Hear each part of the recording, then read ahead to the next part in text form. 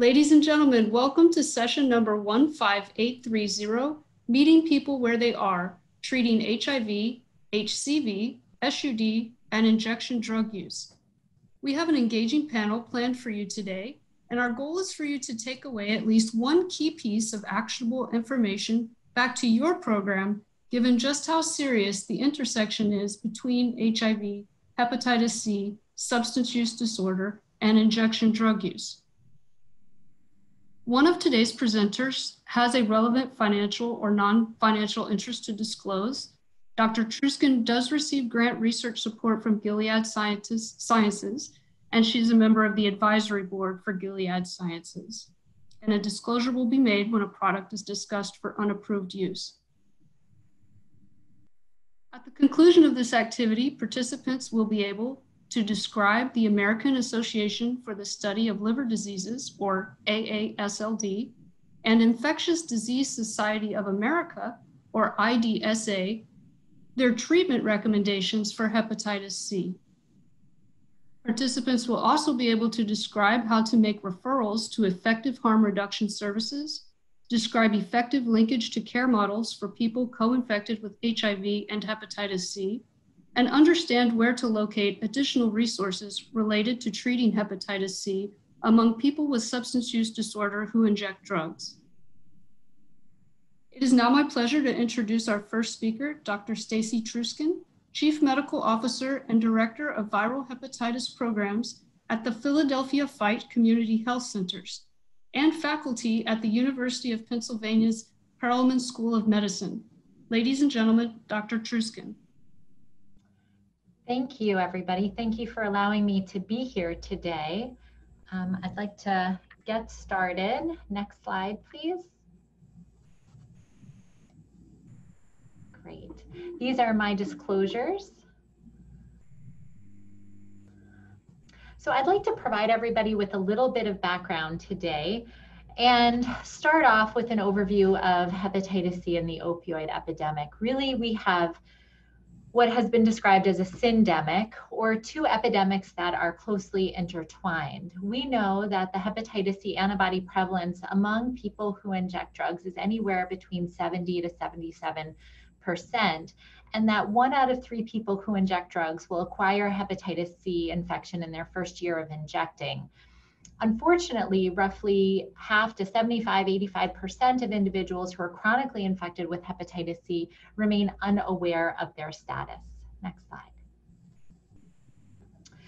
The epidemiology of hepatitis C has largely changed because of the opioid epidemic. We've seen significant increases in acute hepatitis C rates, and you can see in the graph that is up on the slide here, that particularly among individuals who are younger, 20 to 29 years of age, 30 to 39 years of age, the rates per 100,000 of acute HCV have gone up considerably. We've seen a 3.5-fold increase in new cases since 2010. And most newly acquired cases are young, white people who inject drugs, who are living in non-urban areas. Although as somebody who lives in an urban area, our communities are impacted as well. Next slide. In response to the changing epidemiology, the Centers for Disease Control and Prevention, as well as the AASLD and IDSA, that's the American Association for the Study of Liver Disease and Infectious Disease Society of America, have really changed how we screen for hepatitis C in the United States. You may remember that hepatitis C was, screening was recommended for people who were in the birth cohort of the baby boomers, so individuals born between 1945 and 1965. But now, because of the opioid epidemic, our epidemiology has shifted to a significantly younger population. As you can see from this graph, there's a bimodal distribution now, where we have an equal number of younger people who are impacted by hepatitis C as there are older. And as a result, the recommendations for screening have changed and have moved away from just birth cohort-based testing to engage our baby boomers, now to universal screening for hepatitis C infection with adults aged 18 to 79 years of age, should be screened at least once in their lifetime. And obviously we should be screening much more frequently for individuals who have a known ongoing risk factor or for whom a risk factor is assessed, like people who inject drugs.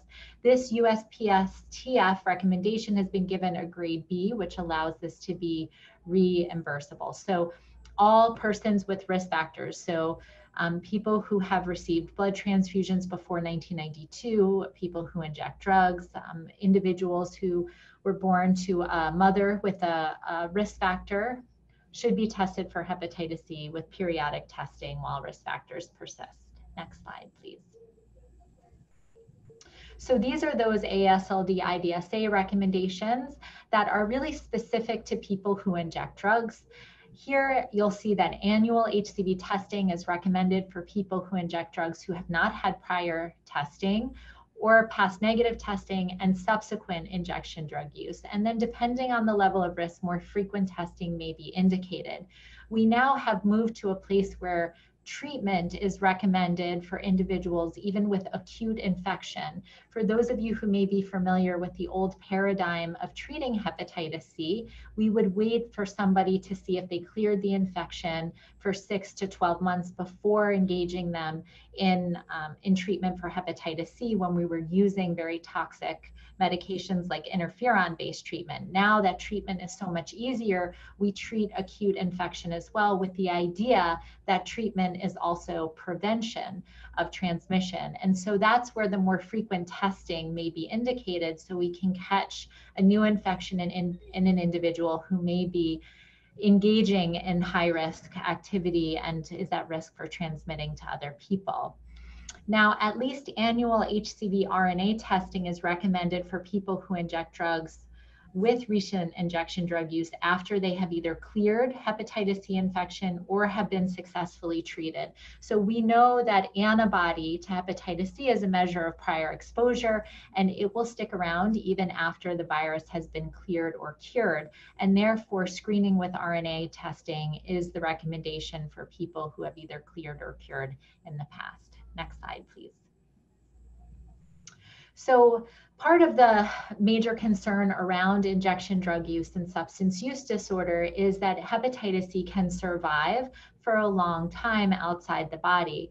So it can survive in a syringe for up to 64 days, in a water container for 21 days, and surfaces for 21 days. And this is particularly important when we consider the way that an injection is prepared when somebody is using drugs.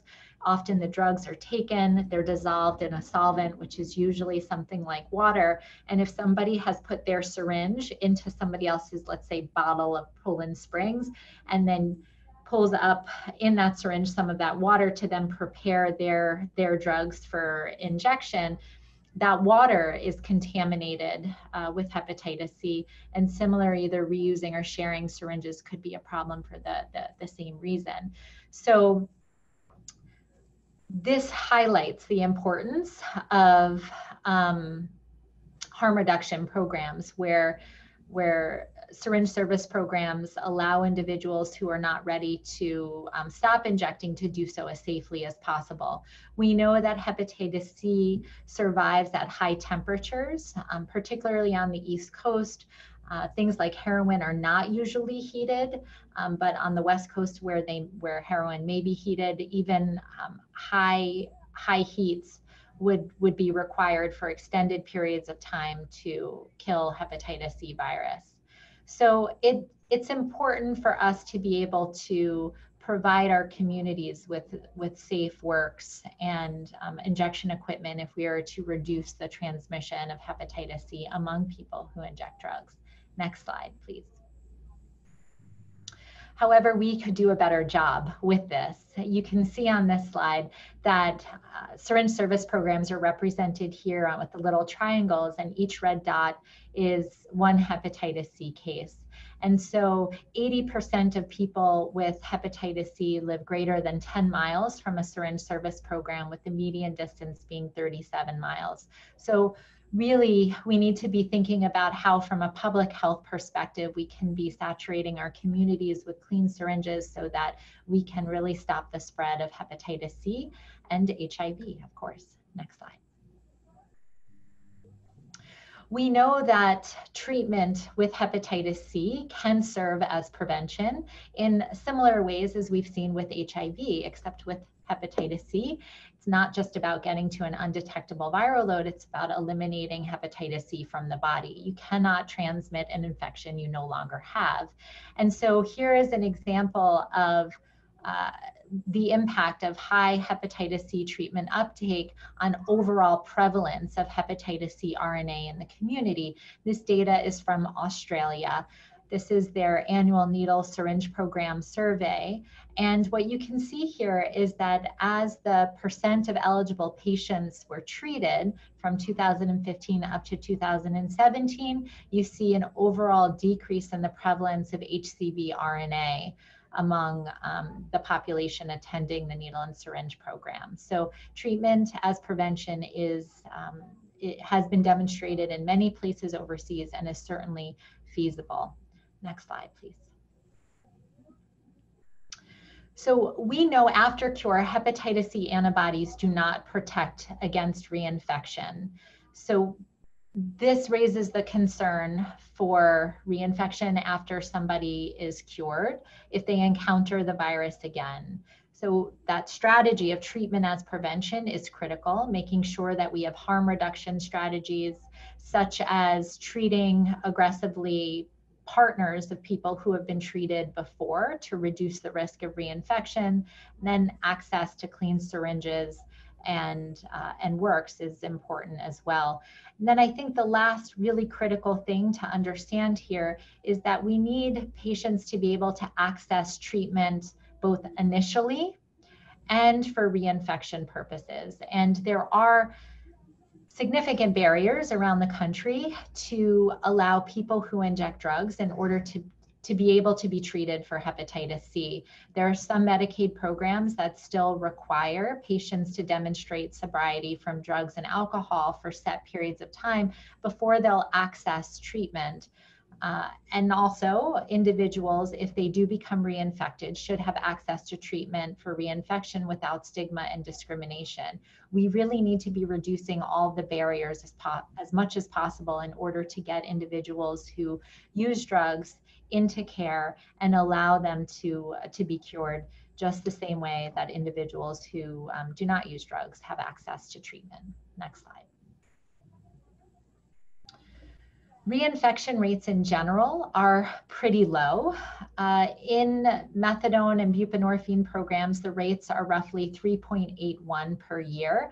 And among individuals who have recently or continue to use injection drugs, the rates of reinfection are 5.86% per year. As unfortunate as reinfection is, I think we need to assume that this is part of a public health endeavor. Just like when we treat somebody for syphilis once, it's not considered a failure if we have to treat them again for a new infection. It's part of what we do to take care of the whole patient. And similarly, for hepatitis C reinfection, we need to be able and be in a position to treat those patients without stigma, without judgment, and to be able to allow them to access harm reduction services so that the risk of their reinfection will be lower. Next slide, please. I want to share with you a little bit about the work that we do at Philadelphia Fight Community Health Centers. We have a program called the See a Difference program, which is really geared towards treating hepatitis C in people who use drugs. We have a community-based testing program, which really is focused on partnering with both inpatient and outpatient substance use disorder treatment programs. We work with homeless shelters, as well as the Philadelphia Department of Prisons. Our testing protocol really focuses on supporting the integration of confirmatory testing via policy work. And so very recently within our substance use disorder treatment programs, reflexive hepatitis C testing is now covered as part of the annual antibody screen in our prison system, which is really a misnomer. It's a large city jail. They now screen everybody on intake for hepatitis C with a reflex to confirmatory testing.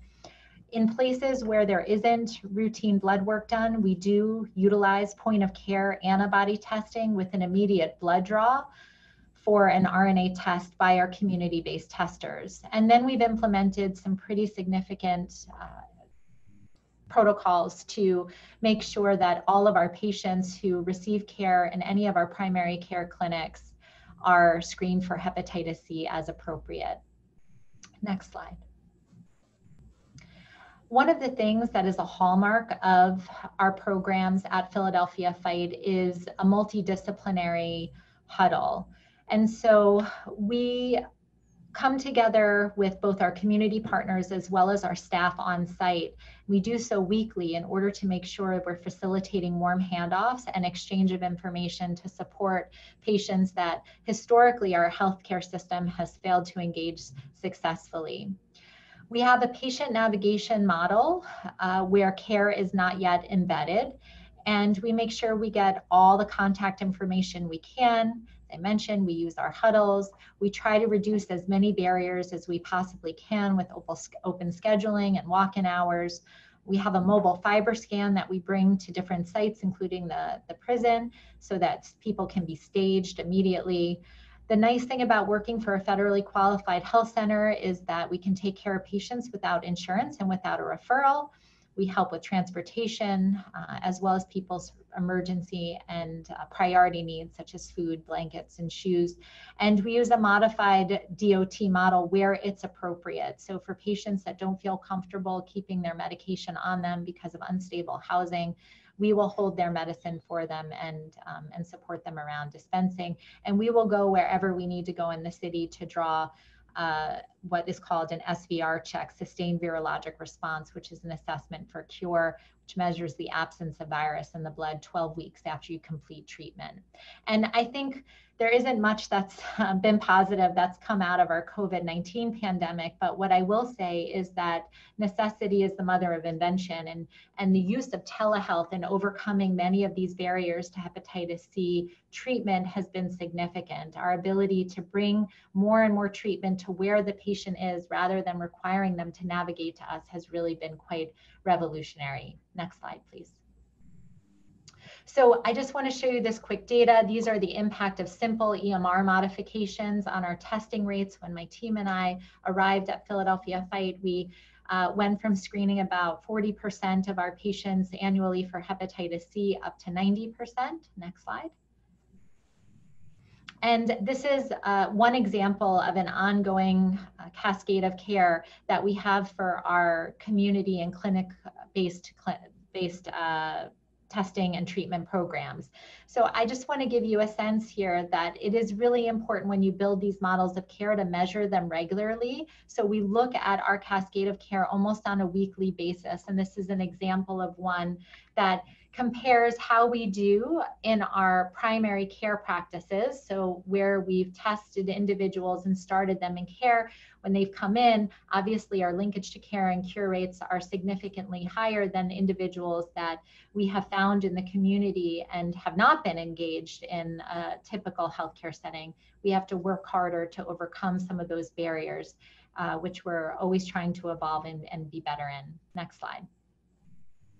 So in conclusion, system, site, and provider-based barriers have often negatively impacted efforts with HCV diagnosis and treatment.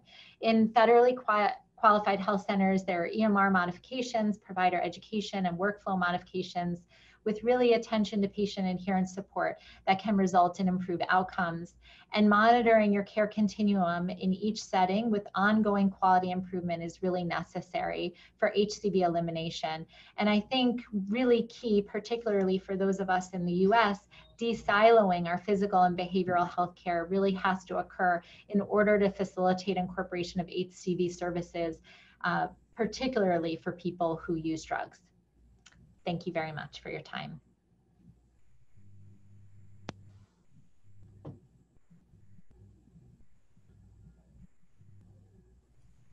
Thank you, Dr. Truskin. It is my pleasure to introduce our next speaker, Mr. Coleman Terrell, Director of the AIDS Activities Coordinating Office at the Philadelphia Department of Health.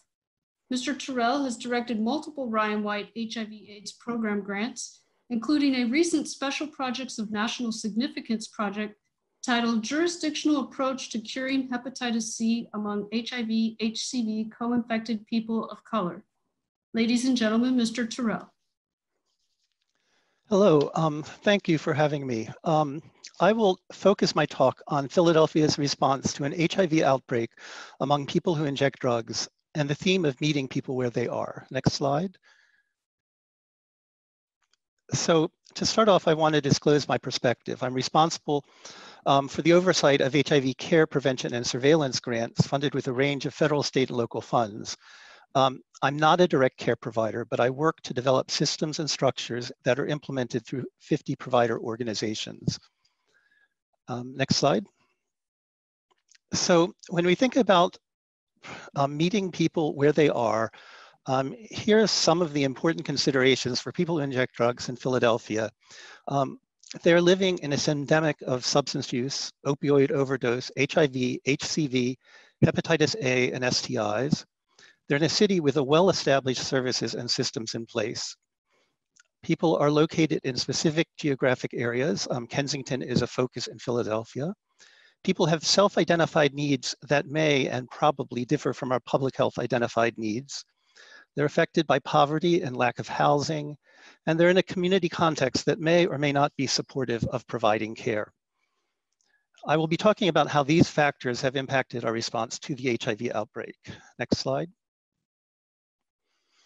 So in this graph, you can see the number of newly diagnosed HIV cases among people who inject drugs from 1983. Syringe exchange was instituted in 1992 by mayoral executive order, and newly diagnosed HIV among people who inject drugs have steadily fallen until 2016. And then there's been an increase in recent years. Next slide. So from the low point of 33 cases in 2016, we've seen an increase of 148% from 2016 to 2019 in the number of cases of HIV among people who inject drugs. Next slide. So this just gives some idea of the situation in Philadelphia. We're in the midst of an opioid crisis and overdose epidemic. The situation for people who inject drugs is severe. In the graph on the left, you can see increases in unintentional overdoses rising through 2017 and now at a plateau. And on the right, there's local data from National HIV Behavioral Surveillance Project looking at people who inject drugs. And it's indicated high rates of overdose, lack of access to medication-assisted treatment, and high rates of transactional sex. Next slide.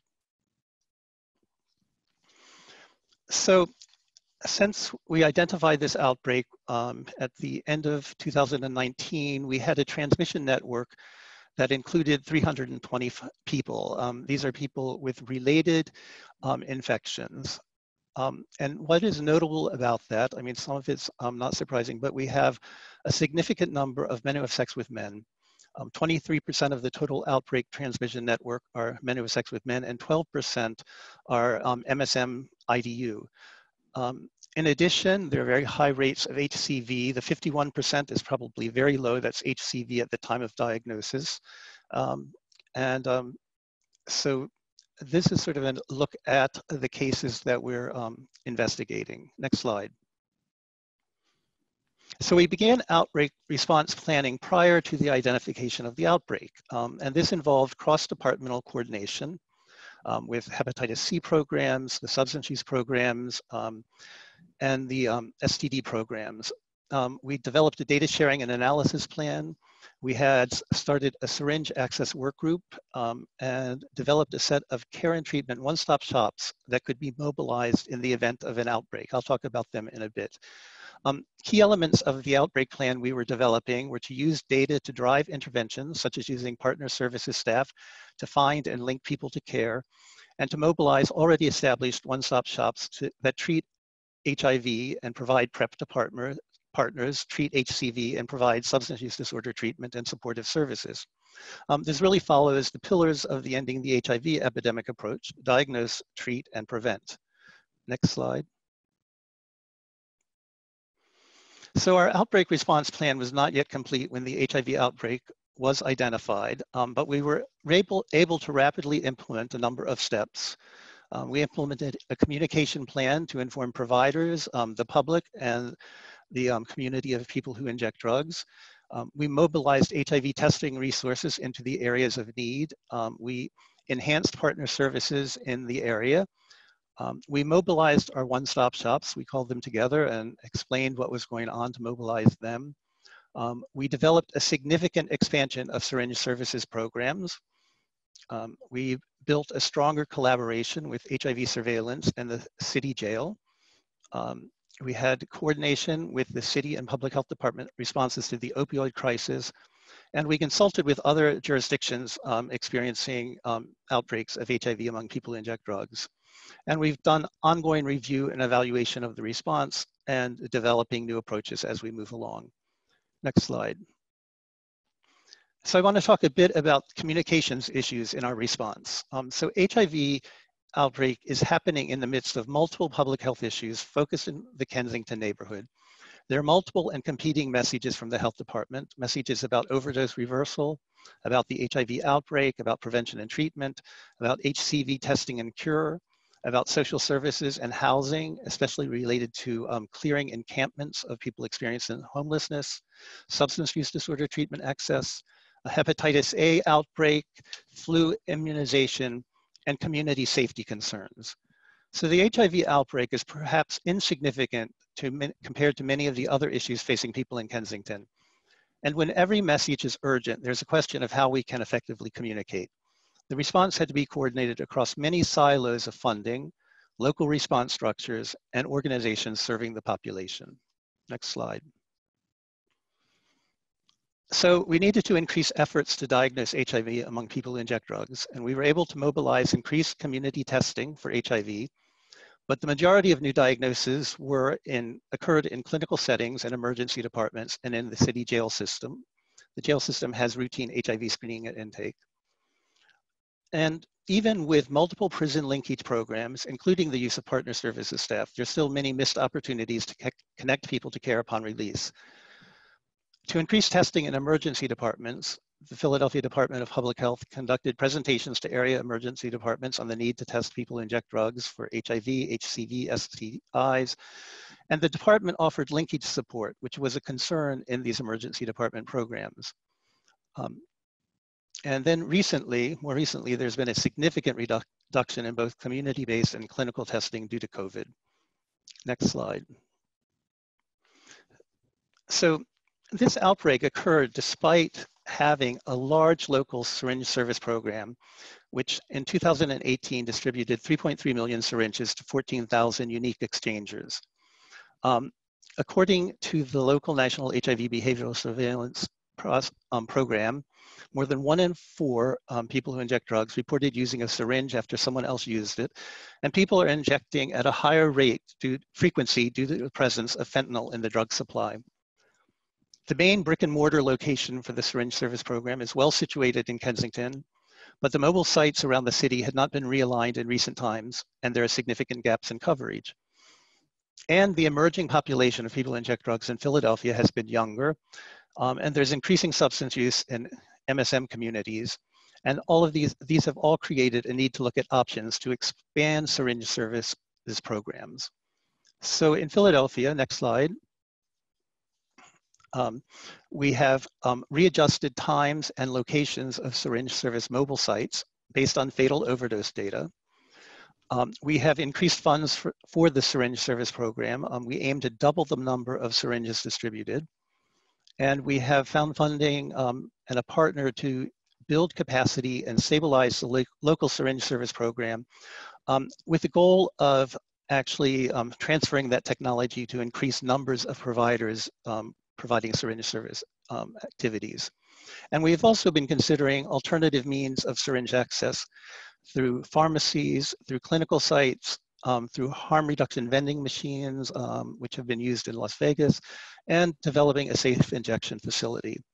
But for all of these efforts, there are significant challenges related to community engagement and local politics. Next slide. So I want to talk about an example of one of our plans to expand access to syringes, the use of harm reduction vending machines. These could machines can have a variety of syringes and works, naloxone, safer sex kits, and other items, and would be located in a community site that would expand access in a potentially less stigmatizing way than a mobile exchange site. So our first effort in Philadelphia has been to find a location to provide access to gay and bisexual men who might not otherwise engage in a syringe services program. And our steps to implementation, as we began to discuss this, included a long range of people we needed to get buy-in from: the executive staff, the board of directors, organization donors. I hadn't thought about that when we went into the meeting, but it's organization donors may not want to have syringe service activities in their organizations, neighborhoods, neighbors, and politicians. And we had just begun this process with the local organization when COVID activities interrupted the process, so we'll be taking that up again. Next slide. So one of our key approaches to our outbreak response was to treat and prevent HIV, HCV through one-stop shops. These are care sites that can provide a comprehensive array of services to people who are living with or at risk for HIV or hepatitis C and their partners and families, all in one location. We surveyed sites and identified 9 sites in Philadelphia that met these criteria and were willing to be mobilized in our initial outbreak planning. Next slide. So the one-stop shop services include, we looked for places that could provide all of these services: HIV treatment, PrEP, PEP, hepatitis C treatment, MAT, naloxone distribution, screening, referrals, or provision of support services, insurance navigation, and medical case management. Next slide. So we looked at the outcomes in our one-stop shops, and these are outcomes for 4 of the providers involved in responding to this outbreak. And in the blue columns on the left, you'll see retention and care, and on the orange on the right, you'll see viral suppression. And you can see that retention and care and viral suppression vary considerably, but they clearly need improvement in the existing infrastructure if treatment is to be an effective approach to stopping the outbreak. Next slide. So as our team looked at the data, we noticed that there are many people in the network who are cycling in and out of different provider sites. And I'm going to give you a brief description of one such case. So the patient was identified as being in a highly connected network. The diagnosis occurred in 2016 at an HIV care facility in Philadelphia. 7 months later, viral load testing happened at a different Philadelphia care facility. And then there was follow-up. The patient tested positive for syphilis at another facility in 2018, was referred to the emergency department for treatment, and there's no additional evidence of follow-up as of January 20th of 2020. Partner Services didn't follow up on this patient because there was a previous out-of-jurisdiction address, although it's very clear this person is in Philadelphia and going from provider site to provider site. Next slide. So another issue is that identified one-stop shops were not in the right locations. None were directly in the Kensington area of Philadelphia, the center of the outbreak. There are significant care and prevention silos in the area. All of the one-stop shop services are needed, but the identified one-stop shops are not optimally accessible to that area. These services in the area are siloed by disease conditions, funding streams, days of availability, and multiple provider organizations. In the syringe service program, some 7 organizations are providing services with multiple electronic health records, which syringe service program case managers can't access. There are multiple health department programs addressing the same people with different messages and services at this site. And so our vision is to move this siloed system to a person-centered, low-threshold, full-service site in the syringe service program in Kensington. Next slide. So we look at some of our local successes, and we had outbreak planning before the outbreak was noticed. So we had connections and conversations already occurring in the health department. We were able to build on and mobilize an existing system of testing HIV care and prevention, including well-established testing in the city jails. Through the SPENS project mentioned at the beginning, to cure co-infected individuals, we've overcome some silos, both in the health department and in our provider network, and we've increased the overall capacity to treat HCV in Philadelphia. We were able to develop a public-private partnership to significantly expand resources for and organizational support for syringe service programs. And we have incorporated the development of a new low-threshold, high-support, one-stop shop, including non-HIV services, into local ending the HIV epidemic planning. And we've now started the implementation of this effort at the local syringe service program with HRSA EHE funding. Next slide. So the lessons we've learned, one is that your existing capacity may be in wrong locations. We were sort of felt assured when we started that we weren't starting from zero, but location is everything. Existing capacity can be overwhelmed. In Philadelphia, that was with fentanyl, with COVID, with encampment clearance, all of these added to the outbreak of HIV. Harm reduction approaches must balance many competing needs, which may not be felt by people we are serving as needs. Partner services staff need to be supplemented with specialized field services staff for linkage and re-engagement and care. And funding systems do not support collaboration and integration of services. And ongoing work to overcome community concerns about the placement of public health programs is an ongoing issue. Thank you. Next slide. I want to acknowledge my ACO staff and PDPH colleagues and funding from both HRSA and CDC. Thank you. Thank you. Thank you, Mr. Terrell. It is my pleasure to introduce our next speaker, Ms. Kathy Fowles. Ms. Fowles is a licensed practical nurse and infectious disease coordinator at Recovery Network of Programs, a nonprofit social service agency which has been serving the greater Bridgeport, Connecticut community since 1972. Kathy and her team at RNP is a participating site and subrecipient to Yale University on HRSA HAB's Curing Hepatitis C Among People of Color Living with HIV Cooperative Agreement. Ladies and gentlemen, Ms. Fowles. Thank you so much for having me. Next slide. I will be talking today on the work that we have started and hopefully will continue for many years to come. We are Recovery Network of Programs, a private not-for-profit social service agency serving the greater Bridgeport area since 1972. Our mission is to restore hope, health, and well-being for individuals and families in a recovery environment that embraces compassion, dignity, and respect. Next slide. Our clients, today we're going to talk about our methadone, our medication assisted treatment program clients, or the MAT programs. It's a population at risk for HIV, HCV, STIs, tuberculosis, overdose, mental health and co-occurring disorders, unstable housing and living conditions, unemployment and irregular employment, medication adherence challenges. In the year 2000, we had approximately 360 clients. Today, we have 1,690 clients. It's a huge expansion. The presentation focus today is on HIV and HCV. Next slide.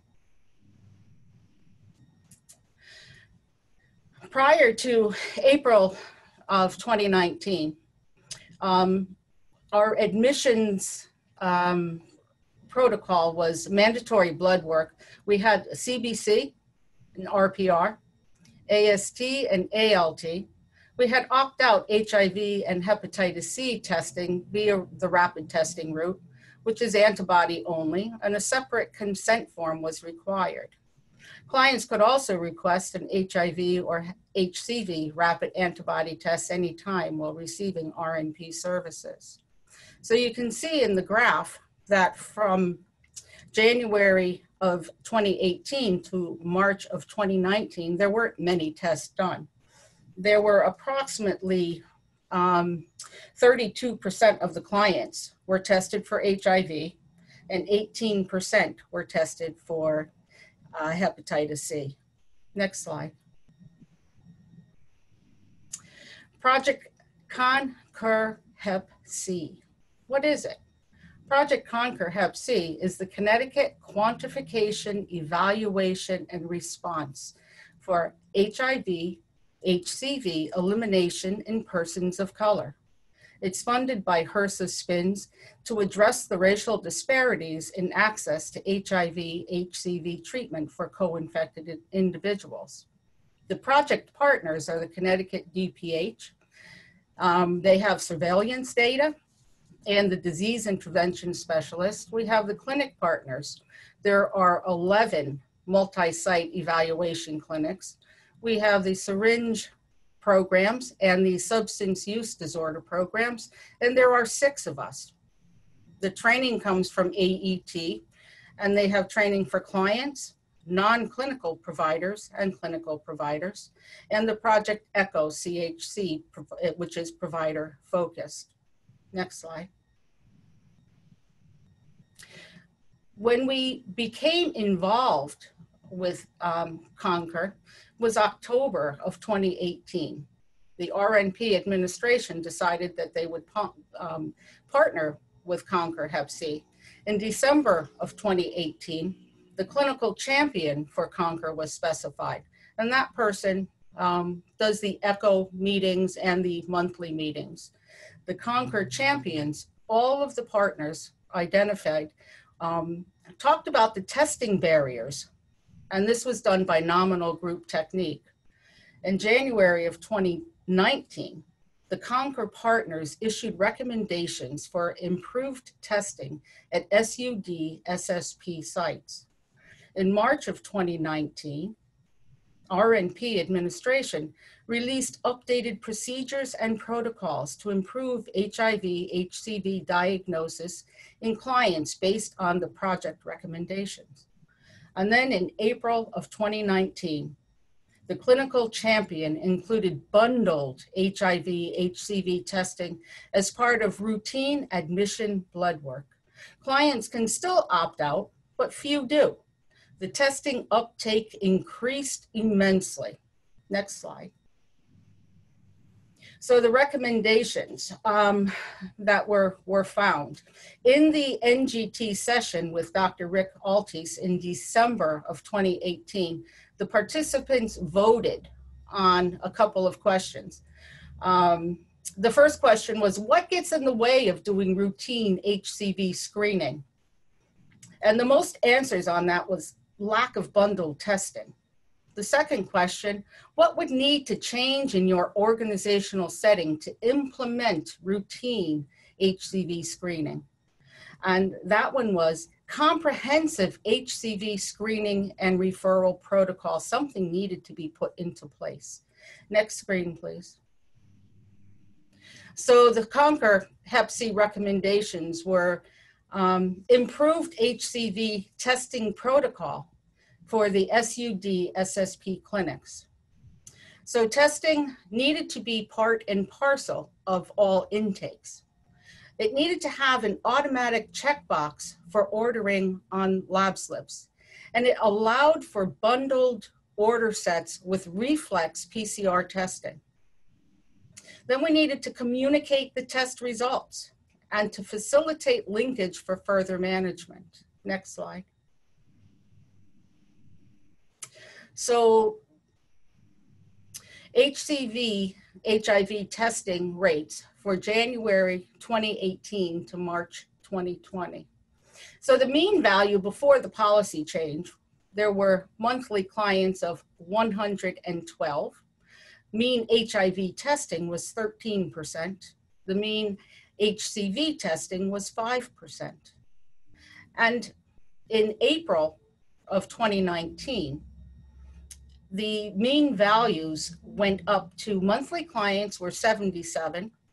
The mean HIV testing was 92%.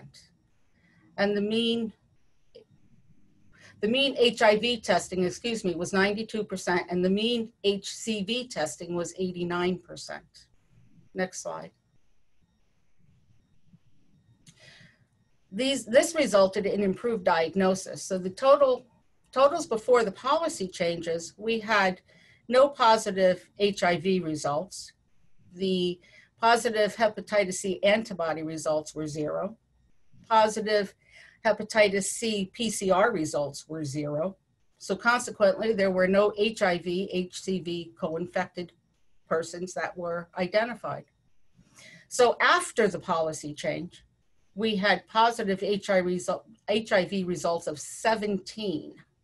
We had positive hepatitis C antibody results of 292, with positive HCV PCRs of 128.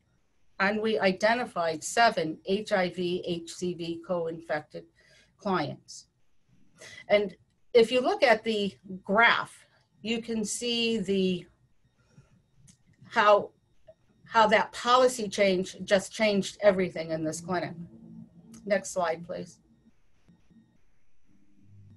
So our revised protocol when it comes to the testing is clients who test positive for HIV, they're given their results and set up the same day or the next day with the medical provider if needed.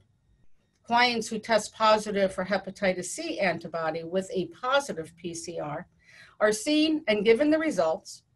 Referrals are given for hepatitis C treatment with a follow-up appointment in 6 weeks. And those with no current medical provider are referred to a new one. Clients who test positive for hepatitis C antibody with a negative PCR are also seen. They are asked if they had treatment, when the treatment was, and what the medication was. They are congratulated for staying hepatitis C free after treatment.